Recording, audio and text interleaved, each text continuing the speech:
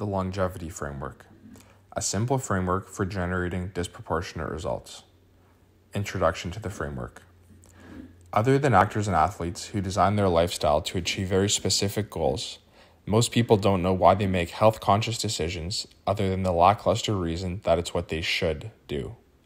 If you visit any gym and ask its occupants why they're there, 99% of the answers you'll hear will be encompassed by two overarching and vague statements that have to do with fat loss or muscle gain.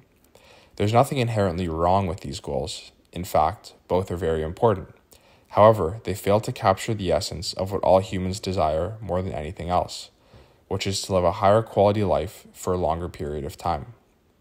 True, losing fat and building muscle will help you live longer and better, but if those are the only two modalities you consider while aiming to live a healthier and longer life, you'll miss the forest for the trees. By stepping back and expanding our scope beyond these two short-sighted goals, a framework for creating a lifestyle geared towards longevity emerges. So here it is: sleep, nutrition, exercise, mental and emotional health, and external compounds. The 5 levers outlined in this framework will serve as the basis for rewiring our thought processes and actions towards living a longer and higher quality life. They will act as a guide in thinking about the actions we can take or not take to increase the probability that we will live both longer and healthier. This leads to an extremely important distinction to make, which is the difference between health span and lifespan. Health span is the quality of our health while we're alive, whereas lifespan is the total number of years in which we're alive. I don't know about you, but I'd much rather live for an additional 5 years in which I'm walking, playing with my future grandkids, and otherwise able-bodied, rather than living for an additional 10 years in which I'm being pushed around in a wheelchair, losing my mind to dementia, or unable to make decisions for myself. In other words, unable to live independently due to physical or mental impairments. If I end up in a situation that resembles the latter, take me up to a mountain, let me enjoy one last look over the horizon, and then cock a shotgun to the back of my head and pull the trigger. Please, this is your written permission.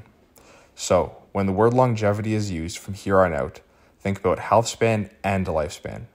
We want to live for longer in a healthy state and then decline and die rapidly with as little pain and suffering as possible for ourselves and our loved ones.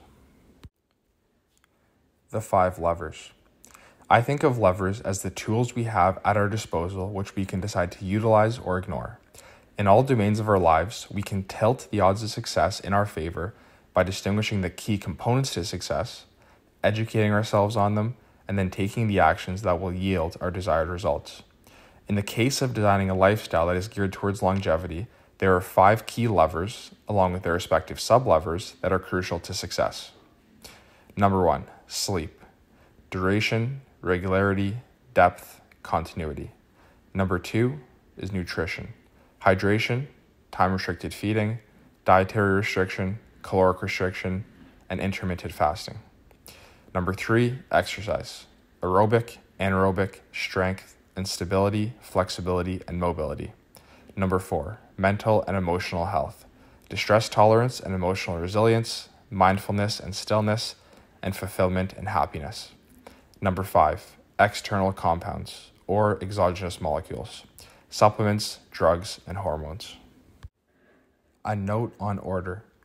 The 5 levers are ordered based on the sequence in which I recommend you approach them.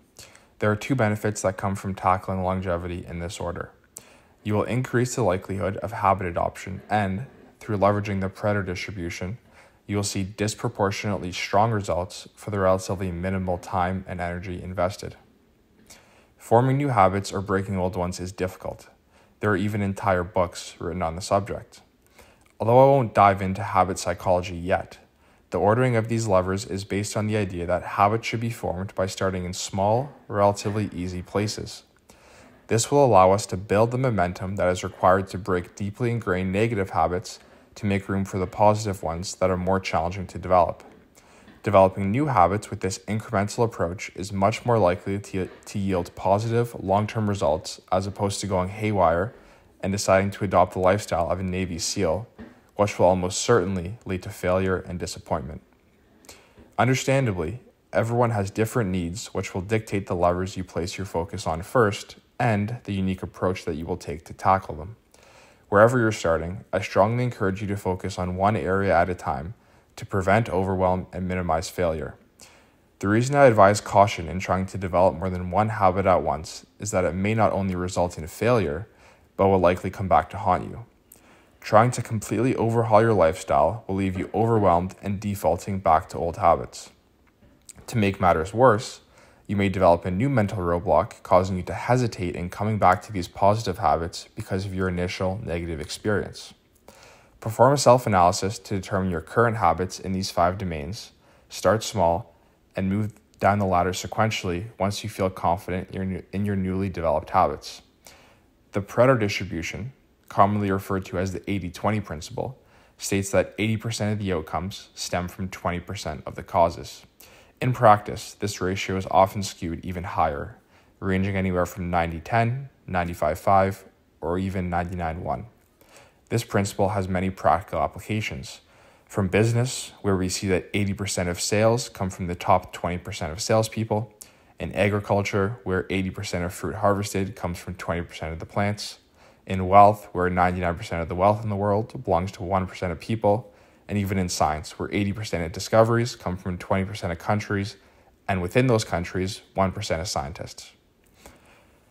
Applied to longevity, the first 3 levers, sleep, nutrition, and exercise, will generate at least 90% of our desired outcomes, if not more. Therefore, to maximize our results for invested time, the first 3 levers should be where we place our focus. Breaking this down even further, focusing on particular aspects of sublevers within sleep, nutrition, and exercise will generate a disproportionate amount of our results within those domains. To practice the principle I'm preaching, future posts will be released in sequence of where the majority of your focus should be placed in order to maximize results for invested time. Additionally, taking positive action in one domain will naturally spill over into the others. If you start to develop healthy sleep habits, for example, you'll have more energy and will be more cognizant of your decisions throughout the day, resulting in healthier diet choices. If you're sleeping well and eating healthy, you'll not only feel like you have the energy to exercise, but will also feel motivated to continue making good choices through the momentum you've built. To summarize, approaching these levers in the order in which they're listed will greatly contribute to successful habit adoption by starting small and building massive momentum, and by leveraging the 80-20 principle, will yield disproportionate results for time invested. Onwards and upwards. The aim of this framework is to help structure our thinking towards making health-conscious decisions that are geared towards longevity.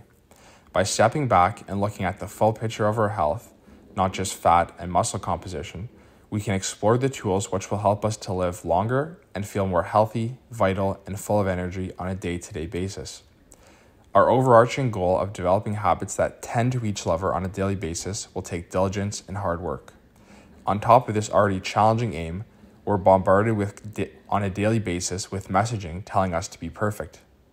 At the end of the day, we're shooting for overall well-being, and it's up to you to understand your current needs and find your unique pathway along these levers that will help you get there. Take it in stride, be accountable and disciplined, but not harsh on yourself.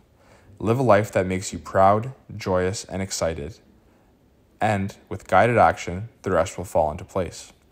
Future posts will dive into different aspects of these levers and provide you with actionable practices along with some basic supporting science or simple explanations so you don't just know what to do, but also why you're doing it. I encourage you to only read what you find useful or practical based on your current habits and prior knowledge and skip the rest. Next week, we'll cover lever number 1, sleep, its 4 sublevers, and simple practices for better sleep. My goal is to help you live a longer and healthier life, so feel free to hit reply or connect with me on Twitter to let me know how I'm doing. Much love, Jack.